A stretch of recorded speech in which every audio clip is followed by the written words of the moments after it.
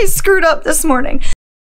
Welcome back, friends. This week we fulfilled more board orders for the holidays. Jennie dressed up like a girl.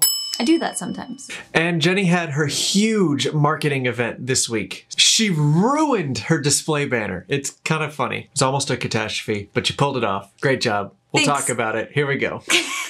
We're Jennie and Davis. We fly through hurricanes for research and build furniture for fun. A while ago, we came up with a business plan to sell quality furniture which brings people together. Follow along as we build our business empire.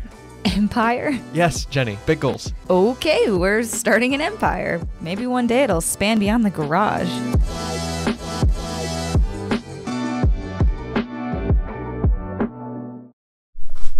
Another day, another sweatshirt.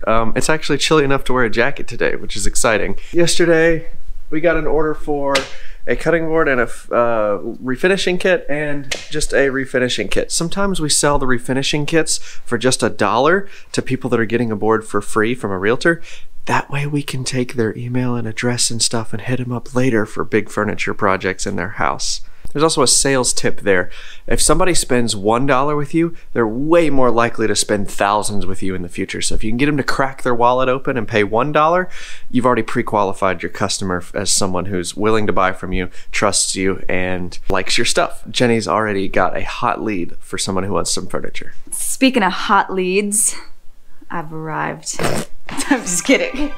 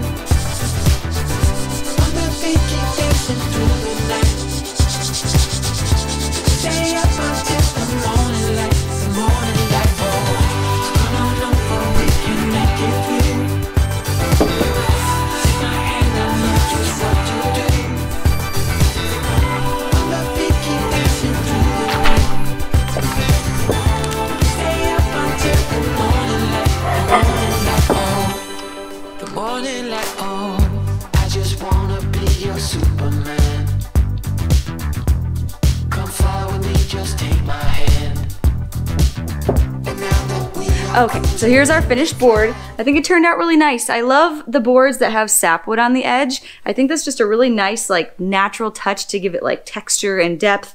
And then I like it when people do the family names in the wreath. I think that's cute because we make the last name bigger than like the in family. It just kind of makes it pop. I don't know. This is like overall probably one of my favorite boards. I also really like the walnut charcuterie boards. You better watch out for the kryptonite.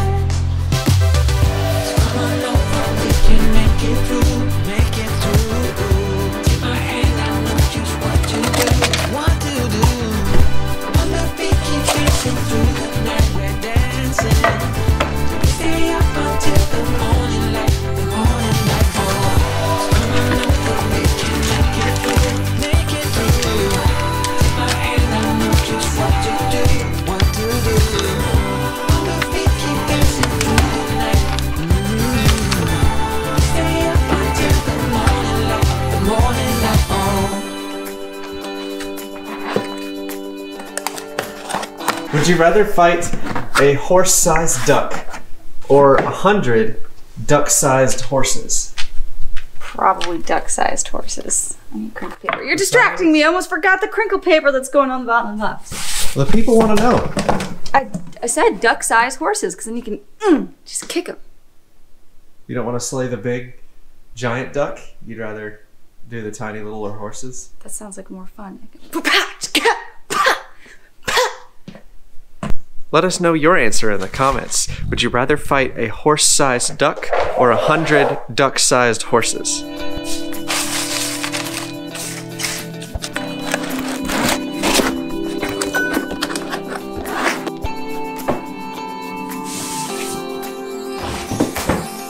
As we look up at the stars in the sky, did we ever stop and wonder why? We let our love shine all through the night. Just you and me, babe, until the morning light. The morning light. Come on over, we can make it through. Take my hand, I know just what to do. Just run on the beat, keep dancing through the night, keep dancing. Stay up until we stay up. The morning light.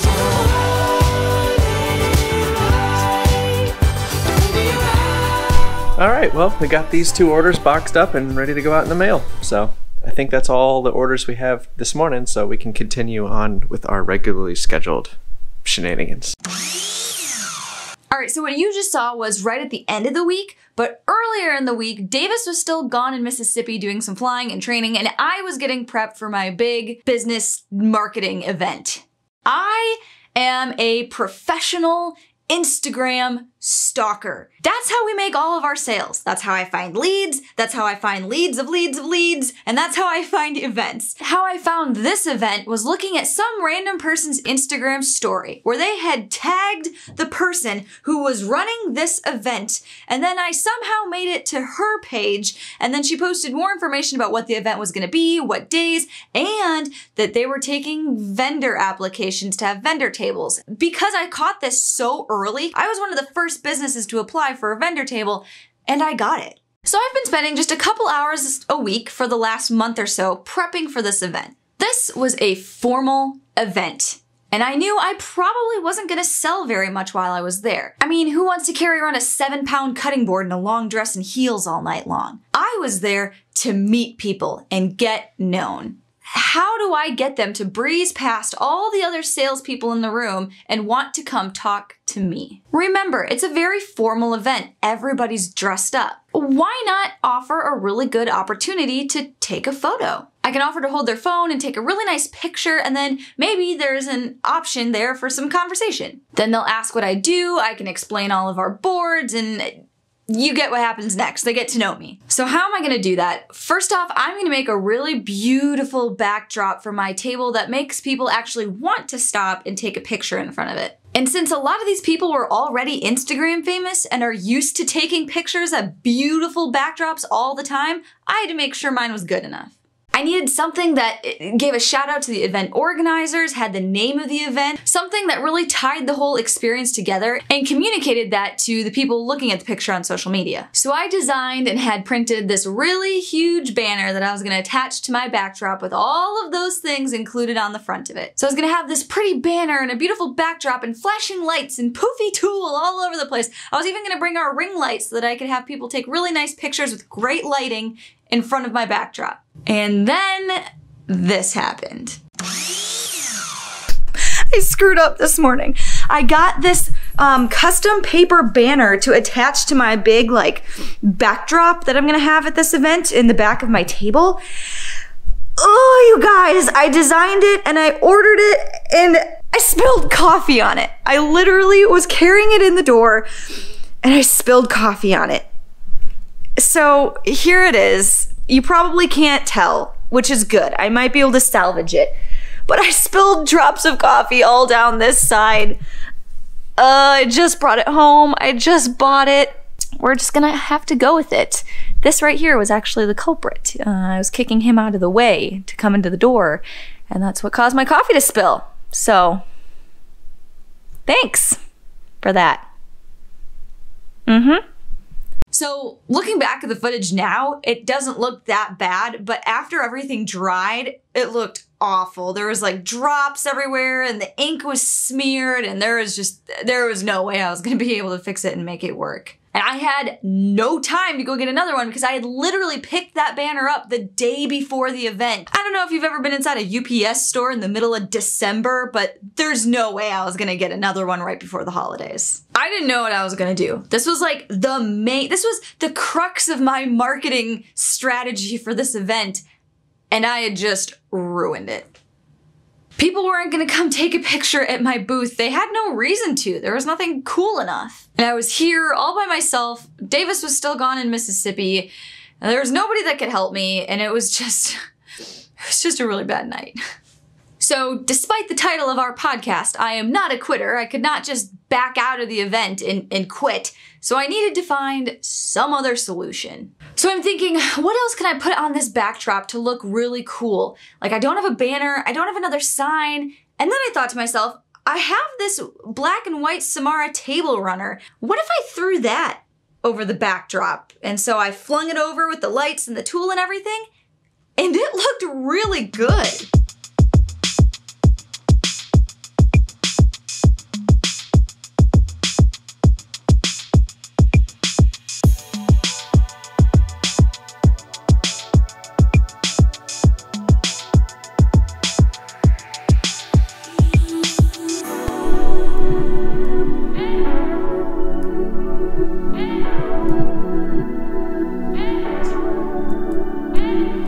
All right, so let's get down to brass tacks. This backdrop is pretty and all, it's got sparkly lights, whatever, it's cute. But what am I actually doing to get people's attention at this event? So there's a couple of things. One, I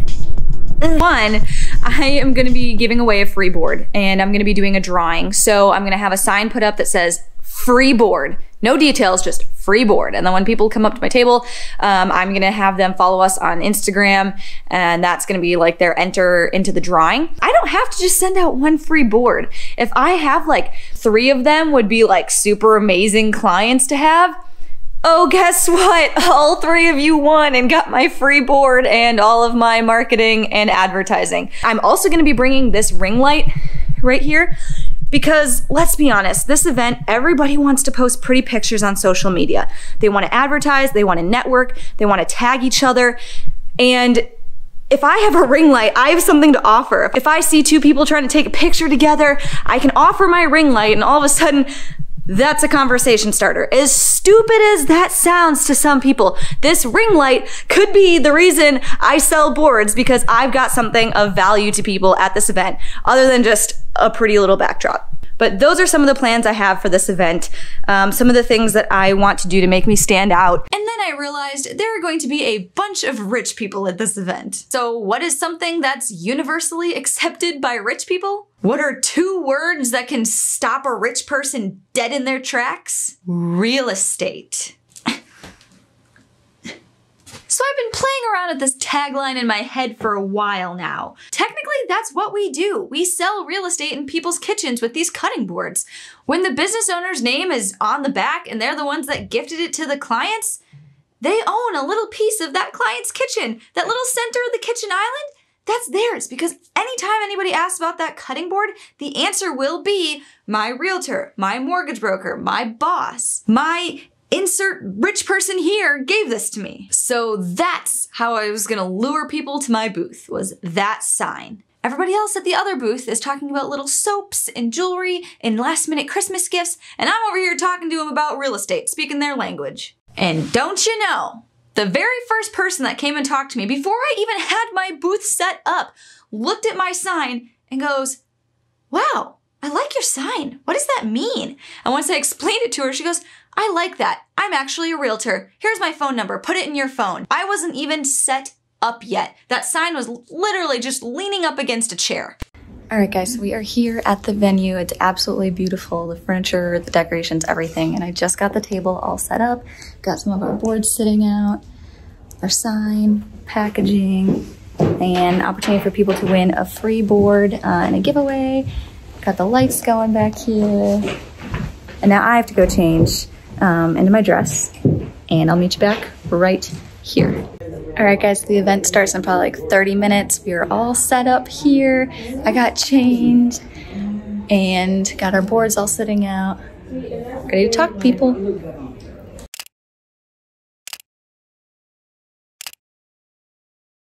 All right, guys, so I'm back in the car. The event is over. I'm all packed up. I broke everything down.